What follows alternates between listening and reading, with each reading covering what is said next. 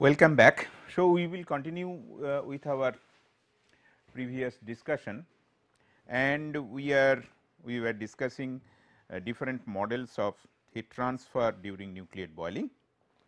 So, the present model in which we are interested in is vapor liquid exchange model. So, as the mechanism has been described to you, a bubble as it changes its shape and size, it acts as a micro pump. When it expands, it pushes fluid. When it contracts or leaves the surface, so it induces fluid motion towards the center of the bubble. Okay.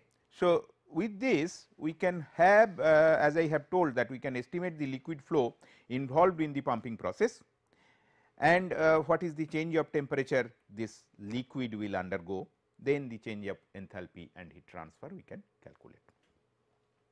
Assuming that the bubble is a hemispherical bubble and the fluid movement associated with this is also hemispherical is also of the same volume as of the bubble.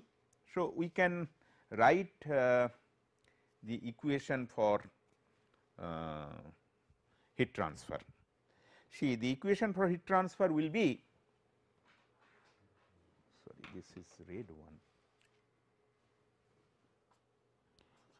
Q s is equal to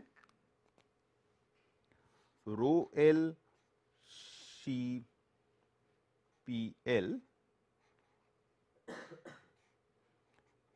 2 pi by 3 R max cube multiplied by your T w plus T L by 2 minus T L multiplied by F. So, this is the heat flux, Q s is the heat flux, rho L is the density of the liquid, C P L is the specific heat. This is coming from the bubble volume, R max is the radius of the bubble at its departure, T wall, T w is the T wall, temperature of the wall, T L is the bulk liquid temperature, and F is the frequency of this bubble departure. So, with this we will simplify it to get rho L C P L 2 pi by 3 half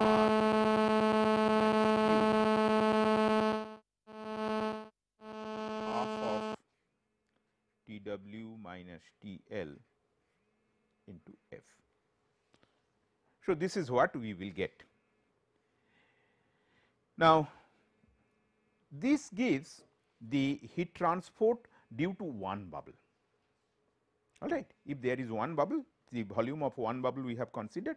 So, this gives the heat transport due to one bubble. Now, if there are number of bubble and the number of bubble from where I will get, we will get it from the number density of the nucleation site.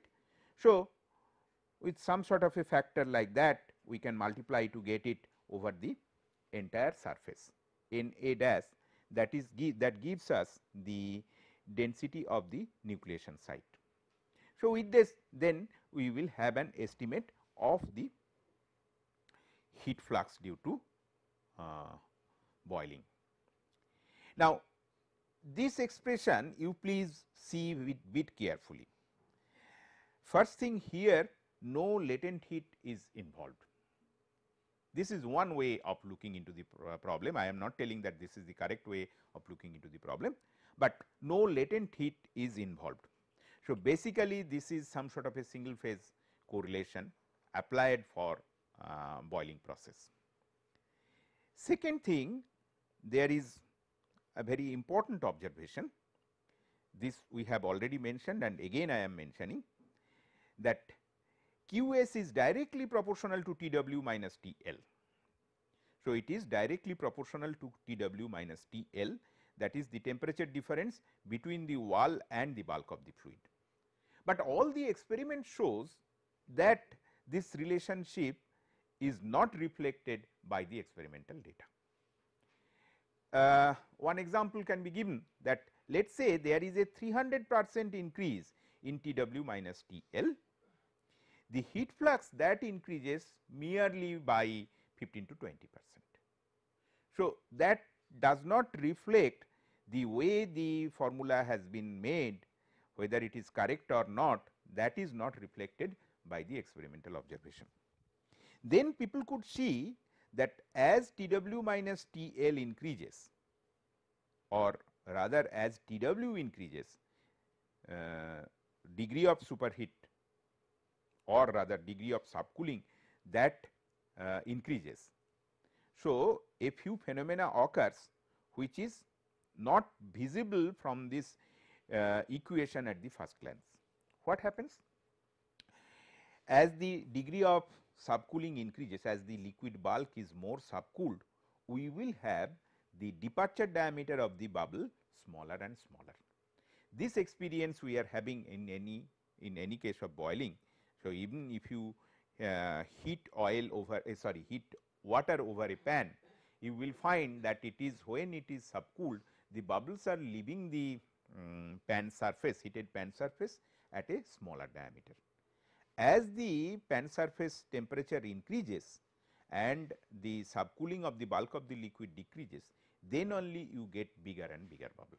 As you go towards the saturation, you will get bigger and bigger bubble. So, this is increasing, but R max will decrease. Okay. And also what has been found, that frequency changes, the bubble release frequency changes with the temperature difference. So, something is increasing, other factors are decreasing, so they compensate each other. So, that is why we do not get a direct increase of QS as TW minus TL is increasing. So, this is one of the reason.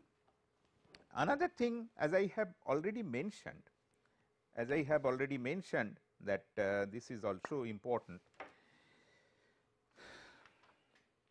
So far, we are looking into the bubbles. Let us say there is one nucleation site, we are looking into bubbles. And the mechanism of heat transfer due to the movement of the bubble, that we are concentrating. So,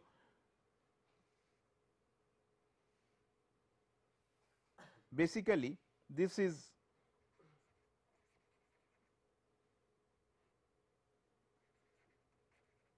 mechanism 1 for heat transport, and so far what we have done, we have concentrated on that. But between the bubble there are spaces where also the hot surface is in contact with fluid. So, there will be some other mechanism of heat transfer which we are not bothering at all. So, this we can call mechanism 2.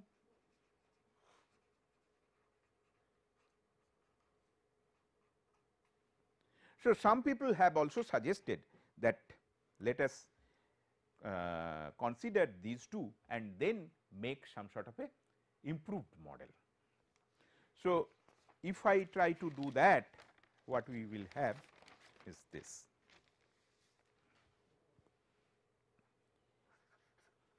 Heat flux that is equal to AMC by A total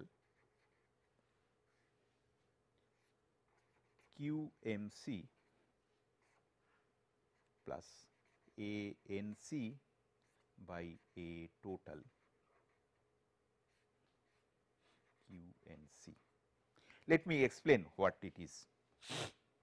We can assume that there are two mechanisms working side by side. One is micro convection, which I have called the mechanism 1.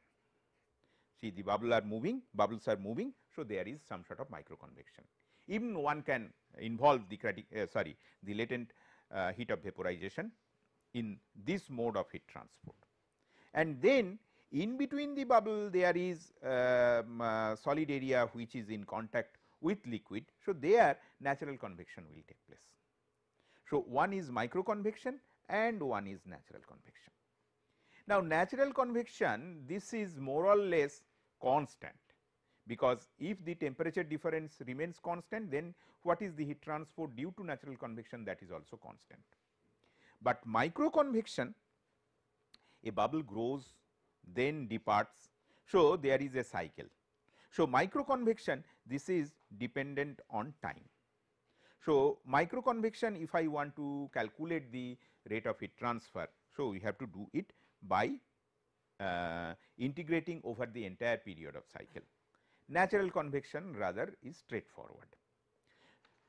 So, with this assumption, this particular formula has been written.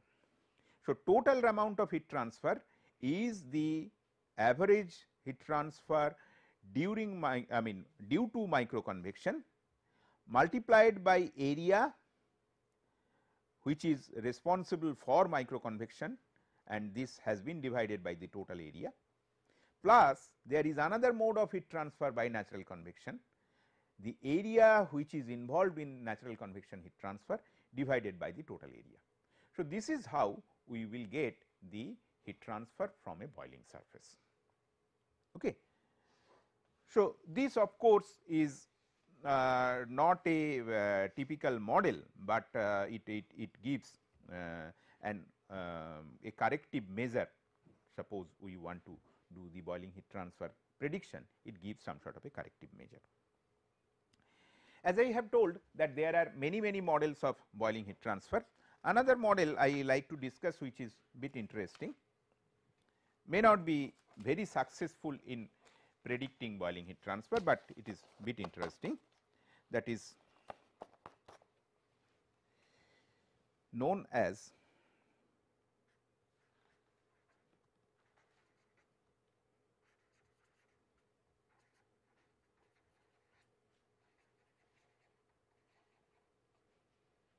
inverted stagnation flow model. Inverted stagnation flow model. What is inverted stagnation flow model?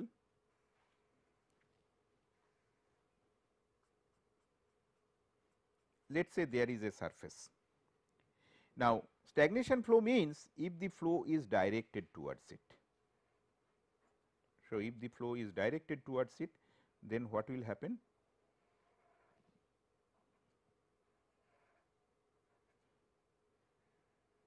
The streamlines will be like this.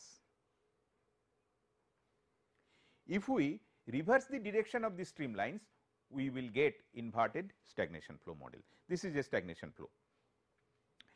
Why we are considering inverted stagnation flow model? It is like this, that a bubble column is there. So, bubbles are leaving like this. There is another bubble column. So, bubbles are leaving like this. So, as the bubbles are leaving like this, as I have told that it will draw fluid.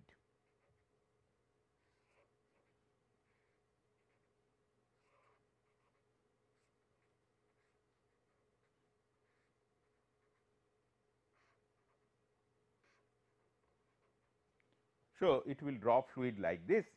So, you can see that this is reverse of stagnation flow, and we can assume that this is your S. The distance between these two are S. So, we can think of some sort of idealization. This is your y, this is your r direction, and this is your delta y. This is your delta y. Okay. Delta y is the outer edge of the thermal boundary layer. Okay. So, with this, for laminar axisymmetric stagnation flow, for laminar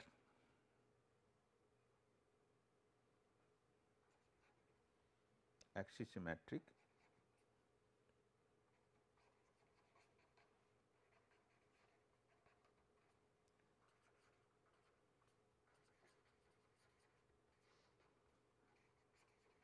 stagnation flow, we are having H R K L liquid conductivity is equal to 1.32 U infinity R by nu L to the power 0.5 P R L to the power 0.33. So, this is your correlation for laminar axisymmetric stagnation flow, and then U infinity is equal to A R. A is a constant and R is your radius. Okay. And here we are assuming that the bubble columns are distributed in regular array, and the radius of this one, the zone which is affected by a bubble column. So, that is given by S by 2. So, that means R is equal to S by 2 in the present case.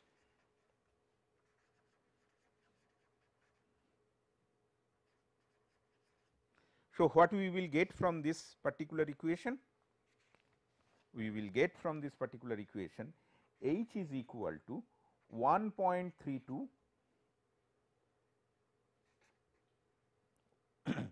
K L by S A S square by nu L to the power 0.5 and P R L to the power 0.33. So, this is what I will get. Now, what again one can do, one can bring N A dashed, which is the density of the activated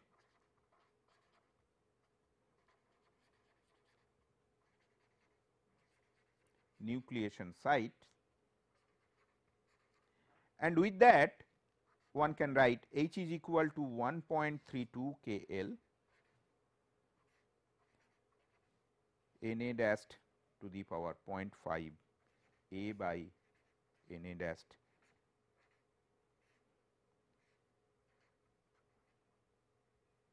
multiplied by P R L to the power 0.33. Now, based on some experimental data, A by N A dashed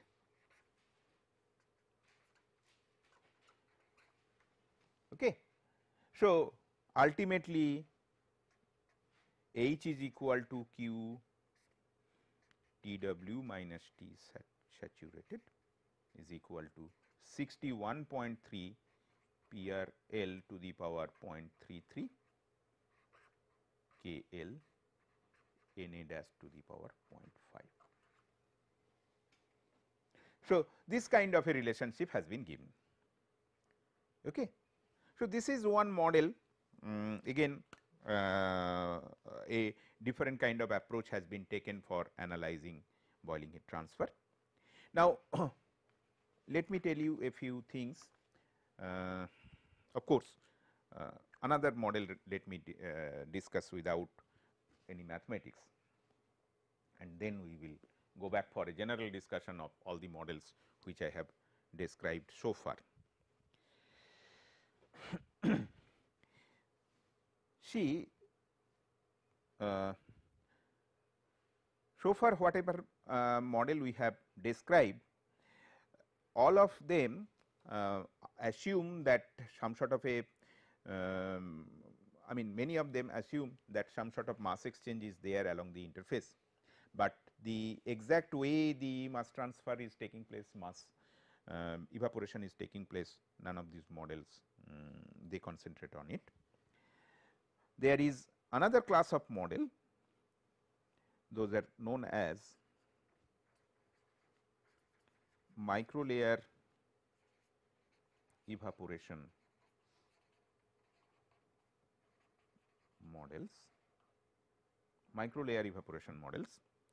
So, in the micro layer evaporation model, sometimes I have discussed this also, but let us recapitulate.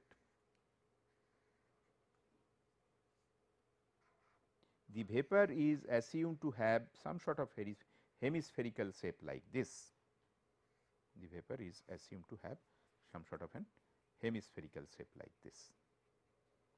And here we are having liquid, but the liquid here near the vapor base or up to this point depending on the size of the vapor bubble is high temperature, and here of course T wall is the highest temperature. So, from this T wall heat will be transferred, and due to conduction only, so through this micro layer, and as it is transferring, so from here your evaporation will take place. This is your evaporation.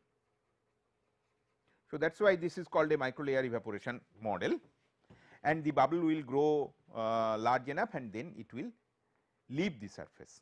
So, this is basically valid for inertia controlled growth.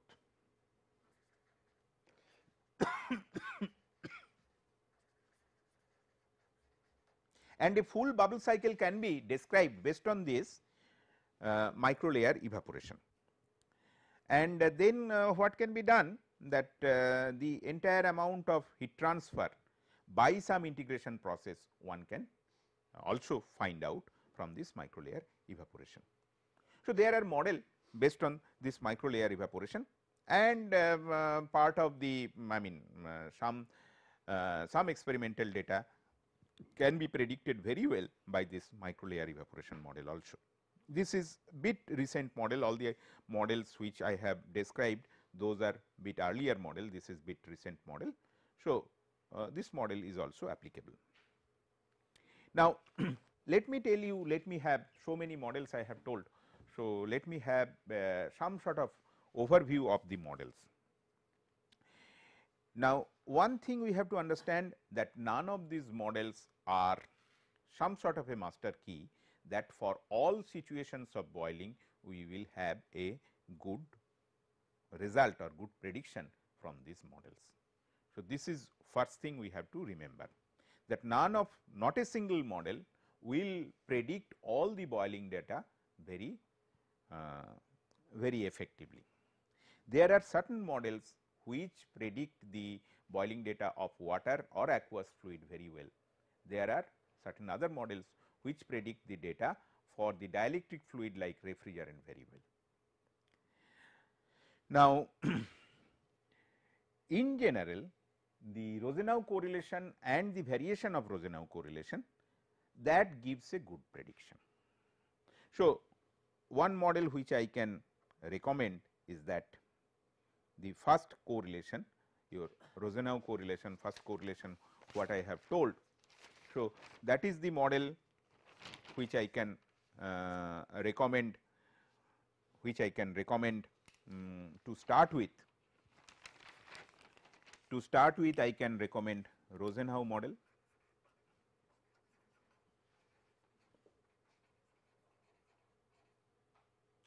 And its variations, there are certain variation of this model. Second type of model which are also very showing good predictability, that is your micro layer evaporation model.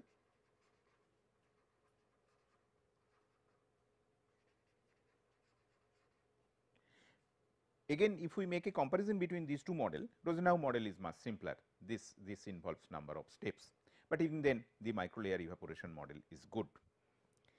The experimental evidence which shows that this is proportional to two very important parameters, Na dash to the power A and Tw minus T saturated to the power B. There will be of course some numerical constants etc., but for any boiling experiment this type of relationship is obtained. Okay. Out of this, it is very difficult to predict Na dash, that is the nucleation site density. Nucleation site density is very difficult because it is a material property. I mean it cannot be determined so easily. Some people have suggested that Tw minus Tsat with heat flux there could be a good estimate if we take B is equal to 3, but again these are not universally applicable. In some experiment we will see that these are applicable, in some other experiment this is not applicable. Then the final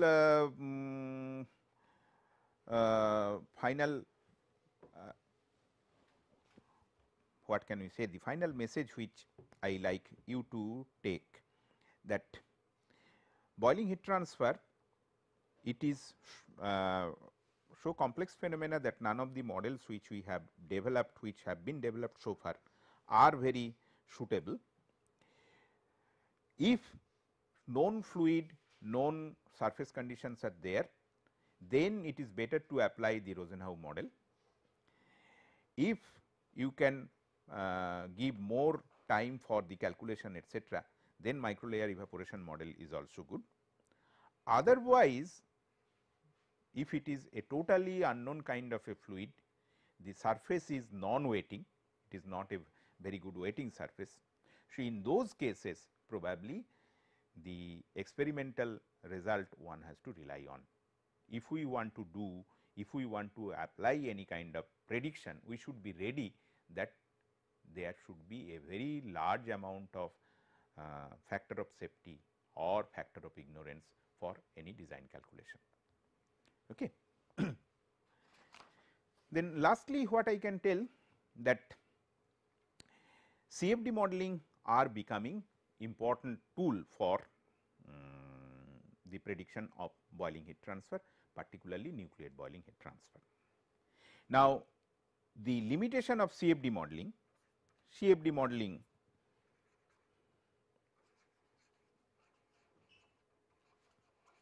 is becoming important, but the limitations are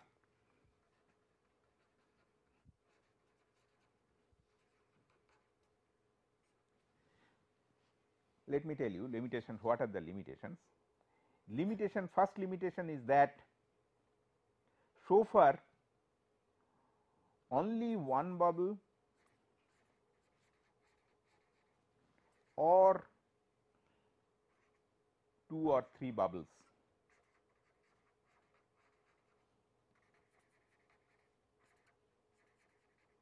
have been modeled.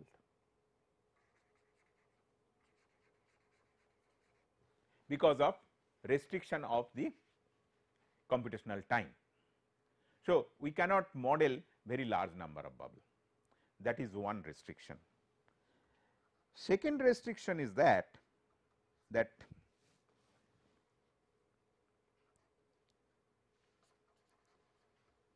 variation of scale.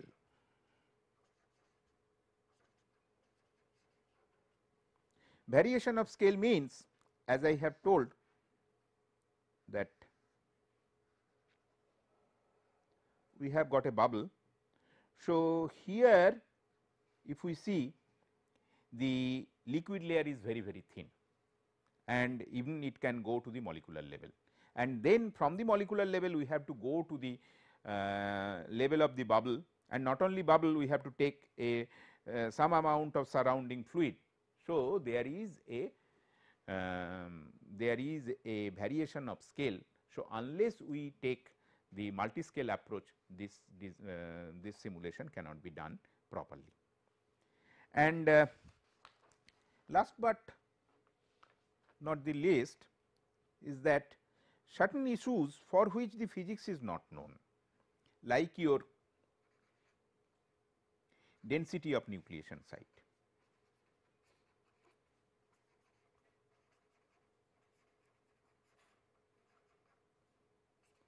So, we do not know how this can be this can be fixed or this can be assigned to your simulation or model. Then the process of nucleation,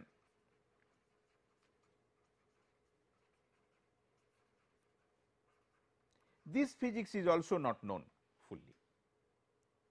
So, that is why the if we also want to do CFD, we have got large number of limitations and we are handicapped with that, but it is showing some sort of promise. Maybe in coming future one can have more success with CFD modeling. So, this brings us to the end. If we again look back,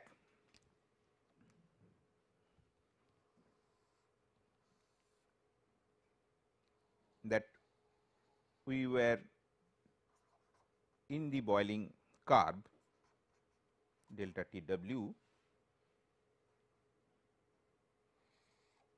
So, somehow this portion we have done relatively with ease. The portion where you are having fully developed nucleate boiling, we cannot do much, but probably with some correlation we can tackle it. So, we have come to this point. This is your critical heat flux point or maximum heat flux point. The critical heat flux point or maximum heat flux point is very important, because in most of the industrial situation we operate only on the nucleate boiling regime. So, in the nucleate boiling regime, if we operate, then we have to know where we have to terminate, and we have to terminate at your critical heat flux. So, the maximum amount of heat flux to which your boiling system can be subjected to is your critical heat flux. So, this has to be known, and if we violate this, then we there is a possibility that we may go directly here and there will be a high rise of temperature. So, people have spent lot of time in the determination of critical heat flux or maximum heat flux. So, critical heat flux or maximum heat flux.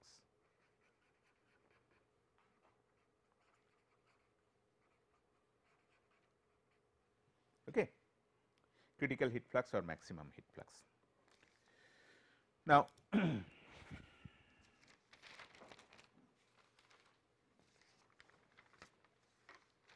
critical heat flux or maximum heat flux, if we see that the physical mechanism. So, physical mechanism is something like this. There is a heated surface. First we will see isolated bubble, then what will happen as the heat flux is increasing. So, what will happen, there will be large number of nucleation sites, and neighboring bubble they will actually come very closer. So, ultimately you can get this kind of things.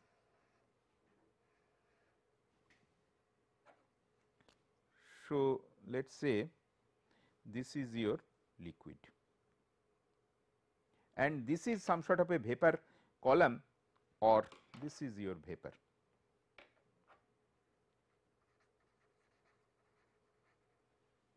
Okay. So, this is some sort of a vapor column or vapor jet, we will get this one. So, we will get also something like this side by side.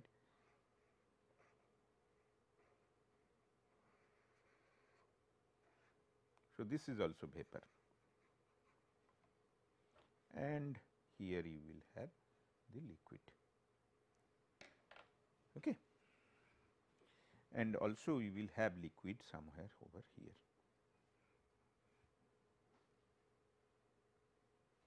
this is your liquid. Now, certain thing we will find out. Now, if I the physical observation, if I summarize it, it will be like this. First, what we will find out, as the heat flux increases,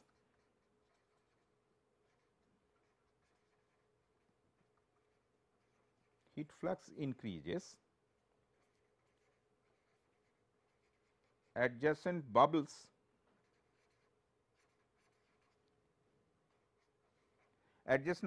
will coalesce.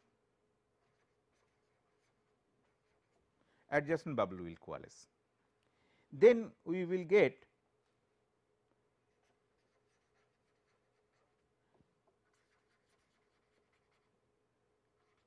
vapor columns formed. Vapor columns are formed. Okay. So, the vapor column, we can see the vapor is moving in the downward direction, sorry, vapor is moving in the upward direction as it is a lighter fluid. Then the liquid, that has to come in the downward direction. The liquid will be coming in between two vapor columns, let us say the liquid has to come in the downward direction. Okay.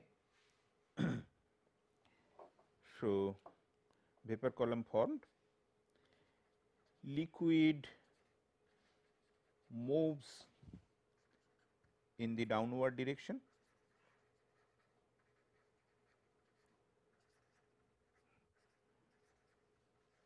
okay. Then what we will find,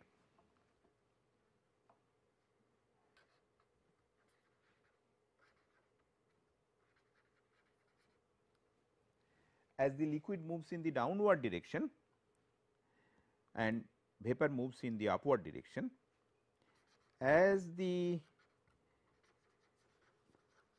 vapor velocity increases,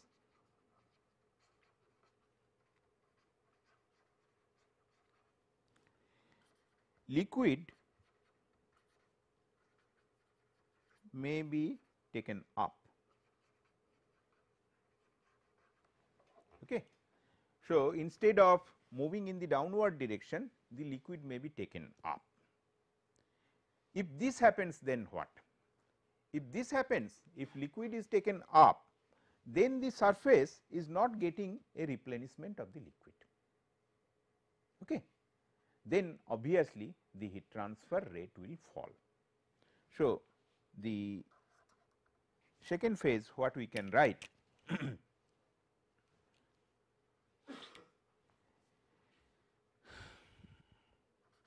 as the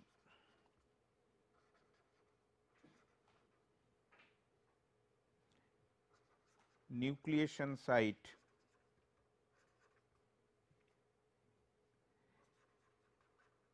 density increases,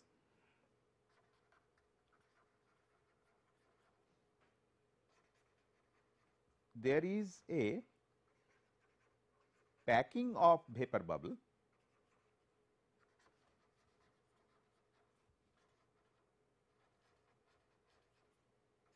over the surface.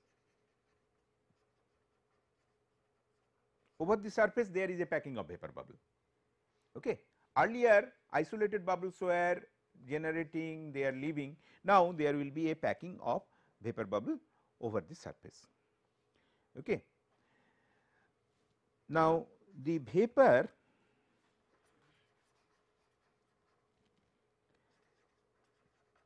leaves the surface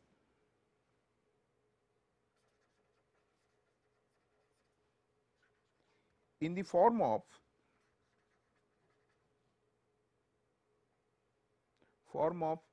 jets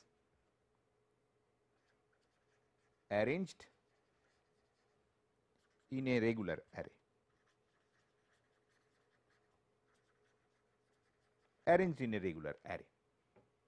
Okay.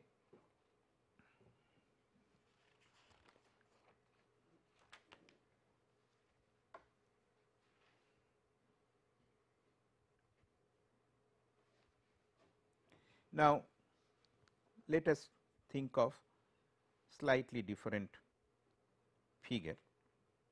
So, this is some sort of a vapor jet or vapor slug, let us say. So, how it is sustained? This is sustained by the evaporation which is coming from here, because that is the place where it is having connection with liquid. Now, this vapor jet, it cannot grow infinitely, somewhere this vapor slug will break and leave the surface. Now, what is happening till it leaves the surface, it is getting the supply of vapor from this liquid. Now, before it reaches the critical mass for leaving the surface, if the liquid shown over here by this red dot, they are dried up, then what will happen? A vapor patch will form. Suppose in this way this vapor slug leaves, another vapor slug blows, then there is no dry patch. There are a number of stems, vapor stems, that is true, but even then the surface is having some contact with liquid. But before this vapor slug leaves, if this liquid dries up, liquid film dries up, then what is happening? The formation of a vapor patch or vapor blanket. So, this will give rise to your transition boiling. This will give rise a shift from the nucleate boiling to the transition boiling, and this is known as, where it will happen, this is known as critical heat flux. So, let me tell.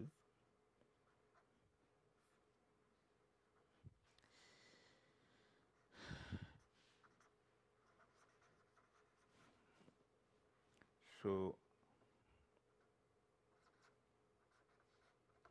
number 4, vapor slugs are fed by the stems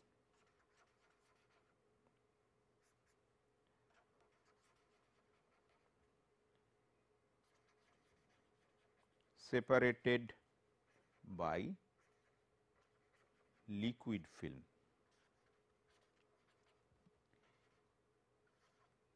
If the film dries up, a vapor blanket will form.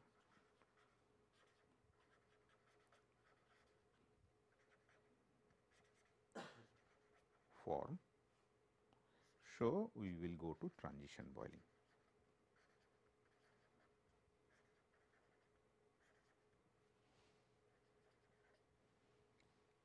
Okay. So, this could be also a mechanism for your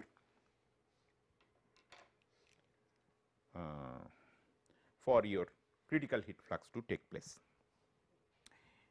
Now, there are different models for prediction of critical heat flux. So, different models for the prediction of critical heat flux.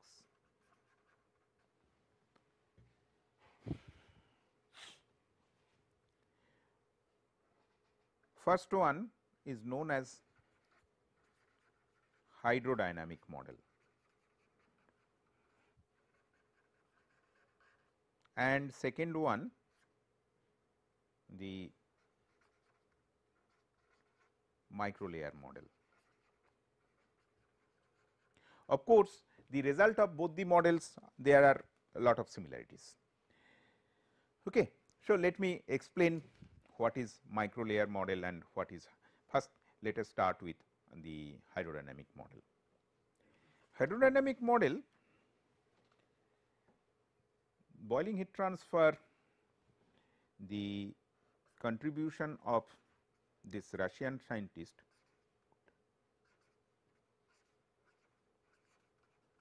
Contd, his contribution are many. So, he has first postulated certain thing, drawing the similarity between some phenomena in chemical engineering and this critical heat flux. Now, so what he has told that flooding in a column,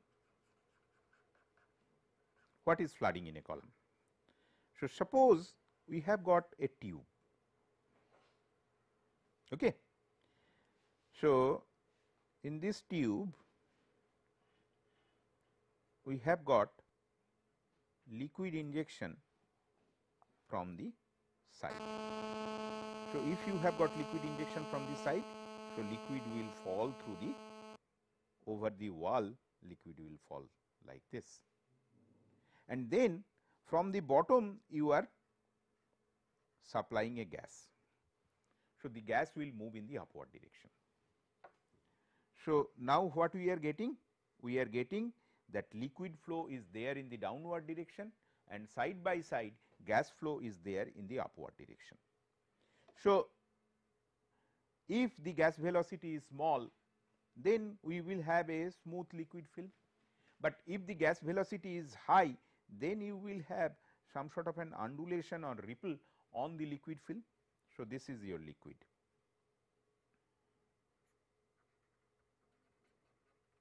And this is your gas. So, we will have some sort of a undulation in the liquid film, and when the gas velocity is very high, then what will happen?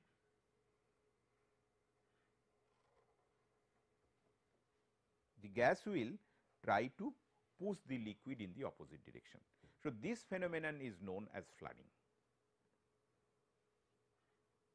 and this is due to some instability which is known as Kelvin-Helmholtz instability. This is due to Kelvin-Helmholtz instability.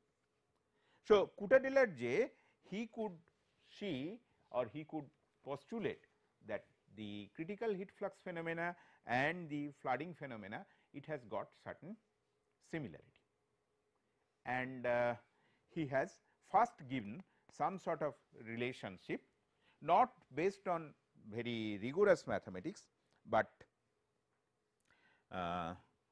based on some sort of logic, the logic which I have told already. So, based on this logic, he could give some relationship. The relationship which he has given is this: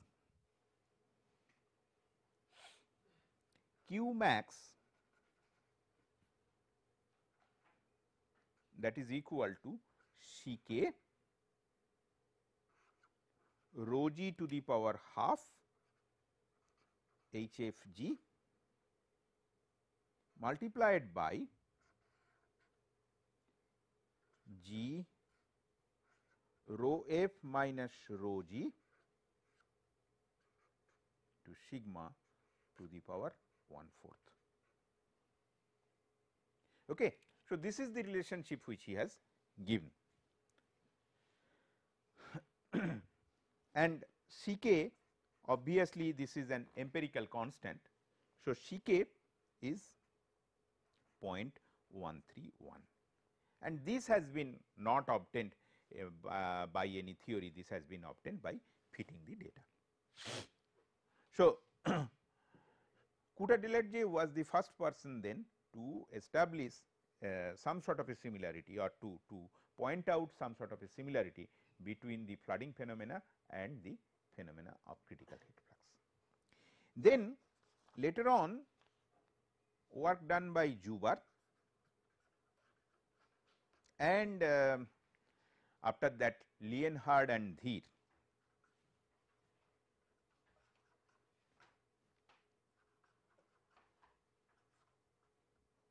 Lienhard and Dheer. Zuber is again very very famous for his contribution in boiling heat transfer, and Leonhard is also very famous for his contribution in boiling heat transfer. Dheer is of Indian origin. V.K. Dheer, he has also contributed very substantially for the theory of boiling heat transfer. He is of Indian origin. So, Contd-Lerger's theory, then Joubert's modification, and then again the work of Leonhard and Dheer, both are on the same line.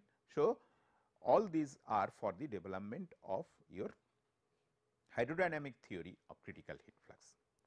Now, this hydrodynamic theory of critical heat flux, it depends on two kinds of instabilities.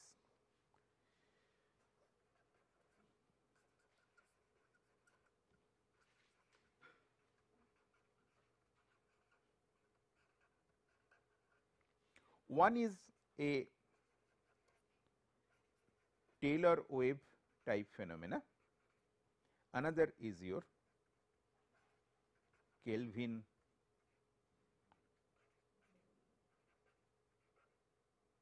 Helmholtz instability.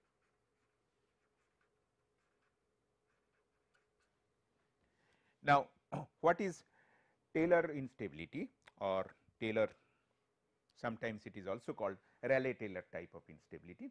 It is like this, that there are two fluids from the stability criteria. Always the heavier fluid tries to be at the bottom and the lighter fluid tries to be at the top. But in case of a boiling process, what is happening? Suppose this is a horizontal surface. This is a horizontal surface. Here the bubbles are forming.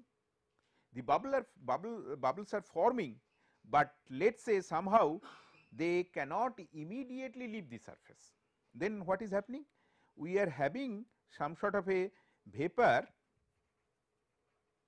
and at the top we are having liquid. So, we are having a lighter liquid below and a heavier liquid at the top. So, obviously, it is an unstable situation. Okay. Unstable situation means what we will get, suppose we have got some sort of a vapor layer and some sort of a liquid. So, obviously, we will not get a smooth surface, we will get undulated surface. Okay. I think time is up. So, we have to continue next day. So, next day we will continue from this